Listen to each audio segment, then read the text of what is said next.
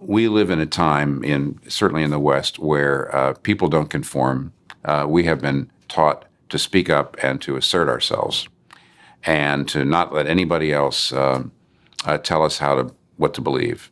There are a lot of cultures in which everybody conforming and everybody fitting in, that's the cultural value. That is not our cultural value.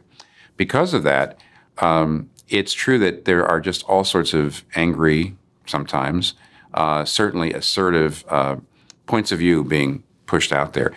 That's true about everything, though. Absolutely everything. So in our culture, whether you're talking about the Bible, but whether you're talking about even atheism, for example, atheists are constantly arguing. There's all sorts of atheisms, and they get very, very angry with each other. Does that mean atheism is wrong necessarily? Because there's a lot of divergent views, and because people use atheism to justify all sorts of different kinds of behavior? No. Now, I think atheism is wrong, but it's not wrong because there's that diversity. It's not wrong because there's that debate going on.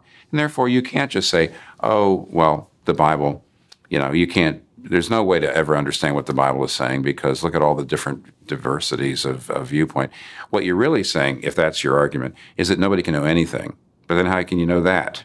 And how can you be so sure about that? And how can you, in a sense, pontificate to people who do believe the Bible and say, well, nobody can really understand the Bible. Nobody can be sure about it. Why? How can you be that sure? In the end, that argument explodes. In the end, that argument undermines itself. It doesn't really work.